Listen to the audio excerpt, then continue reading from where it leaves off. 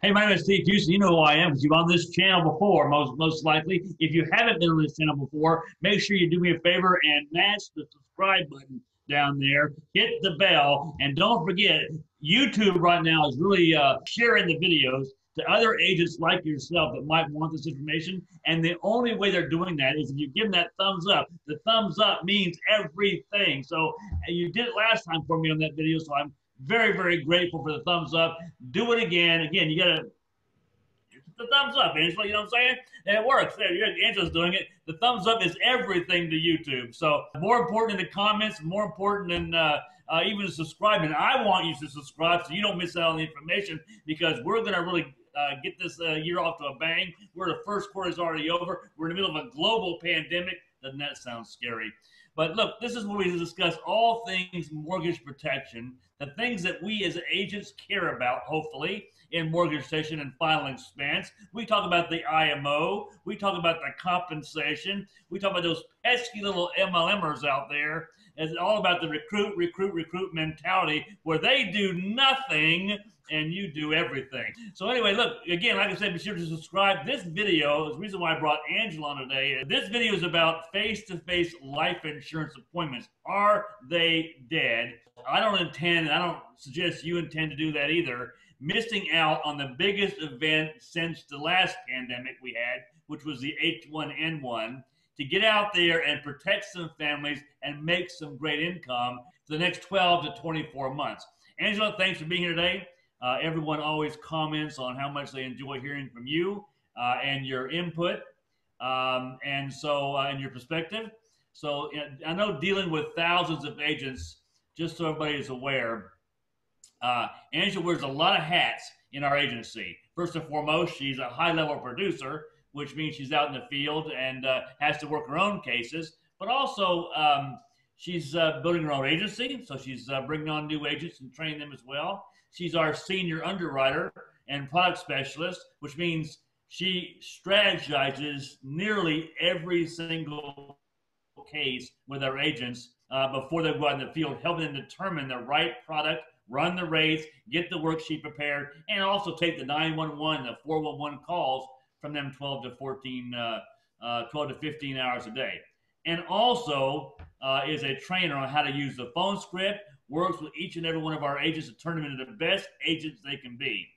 All areas of the business, but initially, we know, Angela, we talk about this a lot, that means you got to be able to turn a lead into an appointment. If you can't do that, I love these analytical types that want to come here and they want to know everything about all the products. They'll spend 6 or 8 months on reading all the product guides and bill charts and their little file box, their trunk all filled up, and they can't make a stinking dial. In fact, they haven't even picked up the phone, right? So none of that matters. All that means is you look good, you smell good, you look official, you got your ID badge on, but you're busted because you're not sitting kneecap to kneecap with families, and that's what we do here, right? So she teaches them the phone script and how to turn that lead into an appointment and becoming a great appointment setter. So you've heard me say before, it ain't sexy, but if you can't do that, you're not going to make it here. So again, title of today's talk is, Angela, is face-to-face life insurance appointments dead, and is that the new normal? So if you can share with everybody for a few minutes, not only what you're doing, but also what our agents are doing and where they are having success.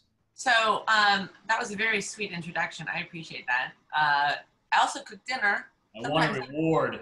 Sometimes I cook breakfast. I need new golf shoes. Yeah, sometimes I go golfing. Yeah. Anyway, I digress. So you kind of packed a couple things in there. So there's a couple things I wanted to unpack in what you were saying. And the first is, and I'll just throw this out, and it's probably something for another video. But, if you're building an agency and you have agents, Steve and I are blessed to have a whole myriad of agents that we work with, some that are, jump in the pool type people, immediately just jump in the pool, and some that are not. And I think that if you are kind of in that newer phase of building an agency, or that's something that you want to do, I think you have to be really careful that that's not where you don't spend a lot of your time with people that are not willing to kind of put themselves out there and try these things. one of the things that you and I talked about the other night was, you know, this is a new time for everybody. It's a new normal for everybody. Everybody's going through this. Everybody's trying to figure it out. And so to think that that you can treat this the same way that you have sales in the past, where, you know, use this phone script, you'll end up with the appointment, go into the house, use this script, and it will all be fine. You know, we've got to kind of adjust because there's all types of different, there's just a different dynamic.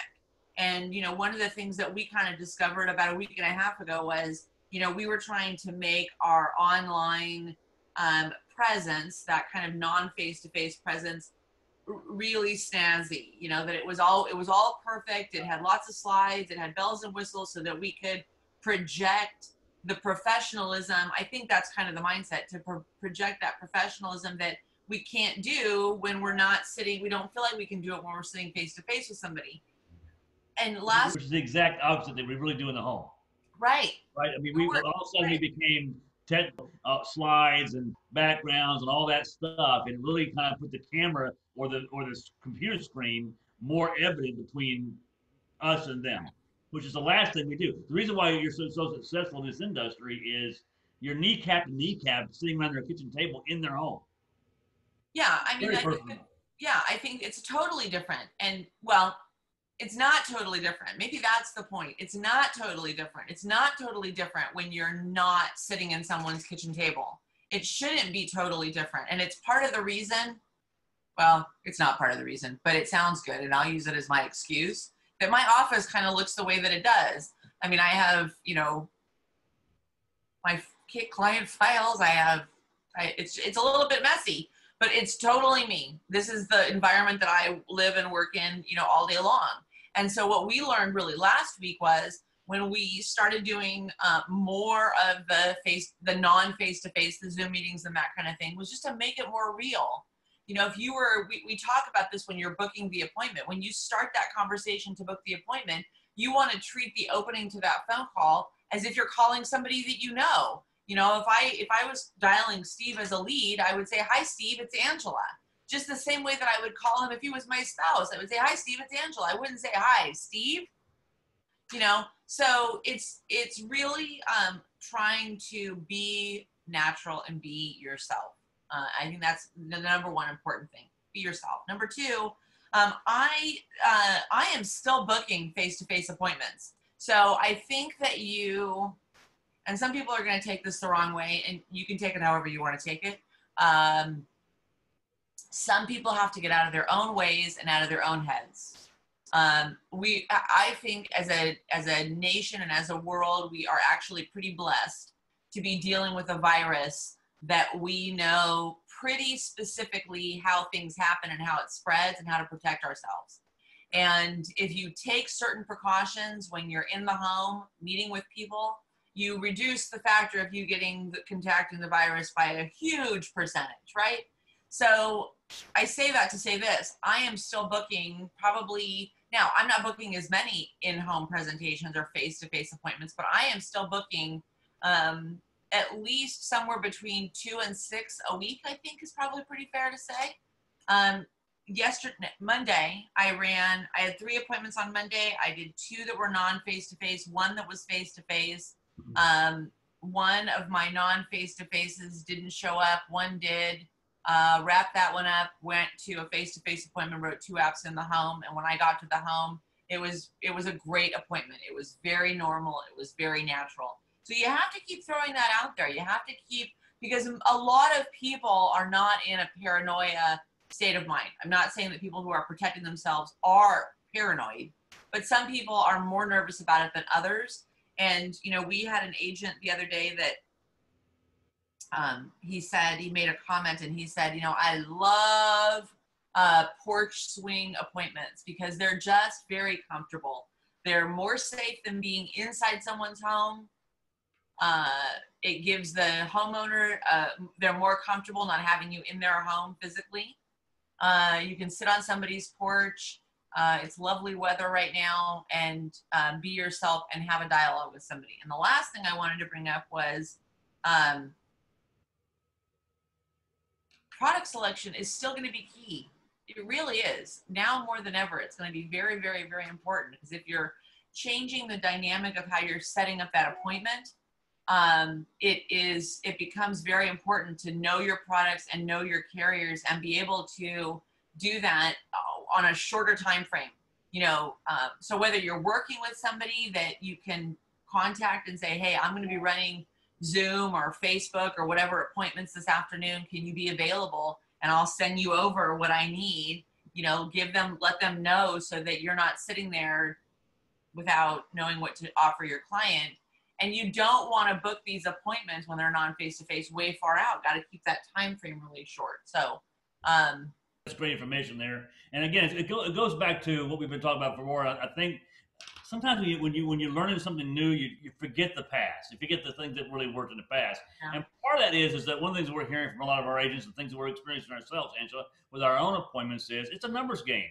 It's still a numbers game, and the numbers are going to be different in a lot of respects with virtual sales, telesales, than they are with face-to-face. What's happened is, I think, this whole transition of trying to learn new skills has created a lot of head cases, and we're part of that, which means we expect things to be different in doing it on telesales. And I think the numbers play out to where I've talked about before, 10-6-3. We seem to do less production, I guess, or booking less appointments on virtually, and we expect those to convert better than they do face-to-face. And it's not going to happen. In fact, it's probably just the opposite. I feel much more comfortable, which makes me a head case online to begin with, in the home. And this is being online, doing these meetings like this is not natural. It will be if we do enough of it. So that's the point. It goes back to what I've said all along: is you got to be willing to be bad before you're good. Any new things that you're trying to attempt. But here's the thing: is that the numbers are going to be slightly different because you have less control. I don't care what anybody says. On a virtual appointment, you're trying to be in their house virtually. And that the better you can do that with all the technology, the better the appointment is going to be, the more success you're going to have in closing. But still, at the end of the day, when they can hang up or they can disconnect, and you're not sitting in their home, it's going to be different.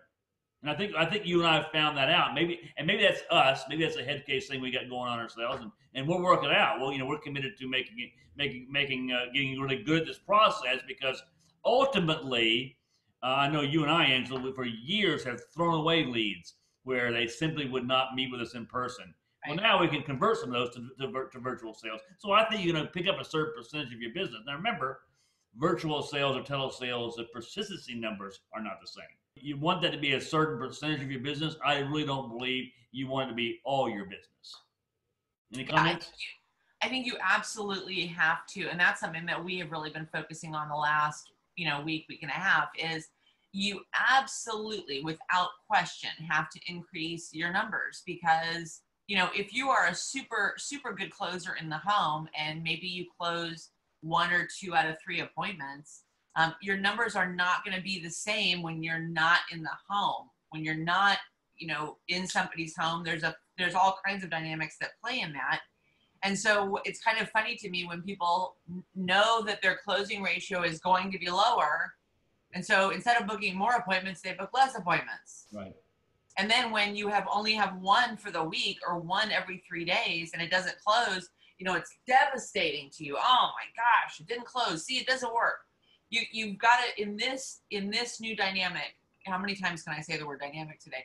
You have to compensate, I think, with numbers. I totally agree. And what happens is we end up booking 1 appointment or 2 appointments a day. If we have a 50% closing ratio, the likelihood of getting anything, or you might get 1, but it has to go really well. And I think you cannot do that. You have to have 5, 6, or 7 appointments a day virtually if you intend on converting anything. Let's talk about the new challenges buyers face in this atmosphere of the global pandemic. From a product specialist, senior underwriter, what are you seeing? Well, I think that this also leads to the sense of urgency. If you think that you're going to wait a week or 2 weeks or a month and, until you get all your ducks in a row and get your presentation down before you start making dials, and then you're going to be able to put people into products, it's not going to happen. Because so many of the carriers are making big dynamic shifts. And, what I told one of my clients the other day was, what's happening right now is that carriers are beginning to close the window. They're closing the news a bit because they are trying to minimize their risk, right? And especially for the elderly. So we know that there's a huge risk for people that are over the age of 70, especially if they have other medical conditions. So what's happening is companies like Transamerica, Nassau Re are eliminating certain age groups, right, from coverage at all. So that means you don't even bother sending the applications. Other carriers are, are putting a pause to even evaluating applications for people that have been, one, tested as positive, even though they might be asymptomatic, they might be at home, they might not be in the hospital, they might be totally, fine, other than the fact that they've been tested positive. Doesn't matter. Three, some carriers are beginning to add questions in, like, have you been exposed to someone that knowingly was tested positive? Do you have a family member or a coworker, someone that you know has been definitively diagnosed as positive, because then they assume that you've been exposed. So now is not the time to wait, because you're going to have these insurance companies trying to mitigate this risk, and the only way to do that is to begin to not insure certain people. Yeah. So other companies are writing in exclusions into their policies where they won't pay the death benefit. Yeah. You die from anything related to the COVID virus. Decline, postponed coverage. Yeah. A lot of that, over certain ages or having pre-existing health issues, what they call it, immune deficiencies, recent or even planned foreign travel. If you came back from China in the last 30 days, you're gonna get knocked out. Symptoms resembling the coronavirus, or had coronavirus and had made a full recovery. So, like I said, and of course, then you have the exclusions, which Transamerica and Nassau Re said are stop issuing policies altogether. So it's a very valid point. So what else did you want to is valuable? Do you think from an underwriting standpoint? I think the bottom line is that right now, especially, I mean, this is the case with anybody or with any time, pandemic or not. That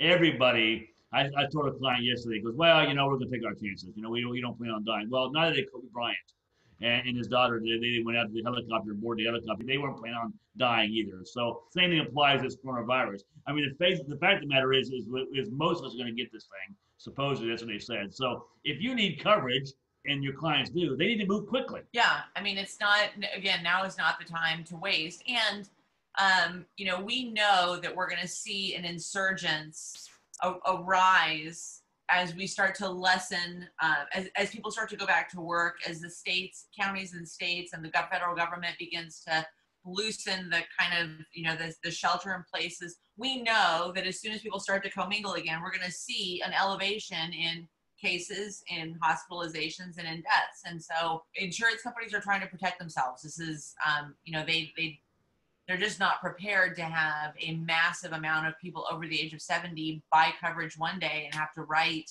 an obscene amount of checks, the next day. New agents always have a struggle with that. Well, they're in the insurance business. They sell life insurance, right? But they want the clean people, and they're trying to remove themselves from as much risk as possible. That's the bottom line. The balance. I mean, they're not, the insurance company itself won't be in business in 30 days if they take 10,000 people and they collect, an $80 premium, and they turn around and are stroking checks for $10, $20, $30, $100,000, and they've collected, 1 month's worth of premium. So you had how many appointments this week so far? I mean, you don't get out and do much personal production anymore. But no, I think so far this week I've had 3 or 4. I think it's been 4. You don't have any apps? Apps, 3 apps. 3 apps for how much APV?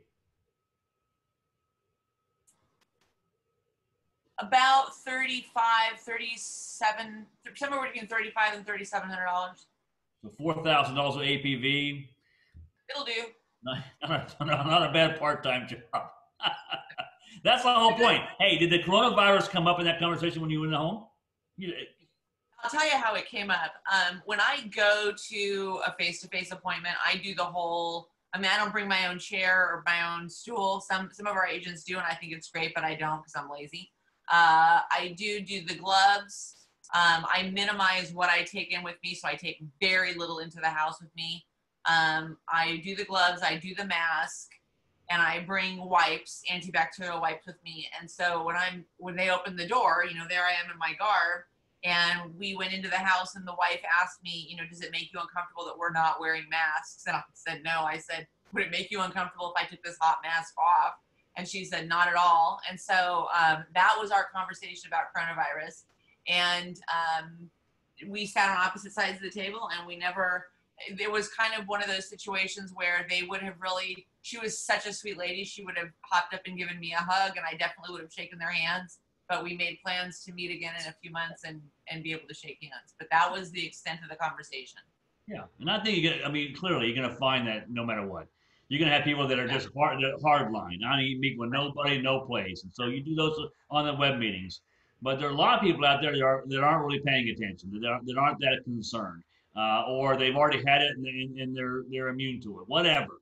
The point is standing down right now. It's going to be much more difficult to get started back up again, if you ever do get started back up again. And you're not doing the job where we meant. If you stand down right now, you're in this thing only for the money. You have a product that these people need, and if they get if they get the application in, let's just say today, and they come down with coronavirus next week, are they covered? Yeah. I mean, there's very few point. So why wouldn't you go out there and do that? I mean, it just makes sense to go out there and do the best job you can for your clients, and not stand down when these people are at a time when they're most in need. There's a lot of people there are a lot of elderly that are very scared about this virus, but they're more scared about the fact that they now have kind of come face to face with this reality, and they don't have anything in place for a spouse, for their kids, for burial, to protect the mortgage, none of it. So sometimes you're going to meet with people where if you can kind of allay their fears about, I'm going to take the precautions, we can sit outside. They're more concerned about being able to get coverage in place because they know that the risk to them now is even worse. So I think if you're not putting yourself out there, I don't know, then it is really about the money, I think, for you. I agree. Well, Angela, I appreciate it. Hey, listen, there's a lot of reasons why your clients need to meet with you right now. You got non-med coverage that's still available. You got living benefits that they desperately need. Do a need assessment, find out what their products options are, determine how much coverage that they qualify for, whether it's term or permanent. Get out there and get the job done. Don't forget, if you like this kind of stuff, we're going to do more of it. If you like Angela here, which I know you do, give the video a thumbs up. Remember, it's all about the thumbs up. Smash the thumbs up, subscribe, and hit that bell down there somewhere so you get instant notifications, because we do a lot of this stuff live. It's all kinds of stuff. Hey, this is how you do a virtual appointment. You gotta do the hand signals, because you can't really draw it out. And if you draw it out, they can't see you most of the time, and you can't really do a whole lot of this. You gotta, when I explain decreasing term, I do one of these things here, and I go, your term's going down, and it's whatever, or it's going up, or it's level coverage. You learn those skills. It's exciting. So you have to, we would love, how do you do the heart? We would love if you would hit the bell. Terrible, yeah. That's good. And give us Just a like. Thumbs up. Angela, thumbs up. Appreciate you being here today, and we'll see you in the next video. Bye-bye. Bye.